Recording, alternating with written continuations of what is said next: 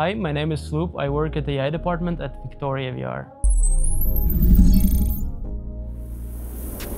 Generating skybox images is something we already achieved. So the next question is, how do you make it clean?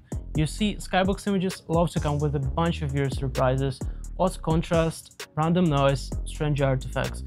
Basically, things that make you ask, why are you even here? Anyone who's ever tried to fix this stuff manually knows how much time gets burned on nonsense. And now, with tools like Nano Banana blowing up as next-gen AI image editors, an interesting idea pops up. These tools show a clear trend. AI editing is becoming interactive and controllable, not just generate and pray. You click, drag, remove objects, fix lighting, and the AI behaves like a professional retoucher standing just behind you. So what if we had a skybox editor built exactly on that idea, where you can remove or add objects, clean the sky, fix lighting direction, balance colors for your biome, basically sculpt your perfect skybox with zero learning curve?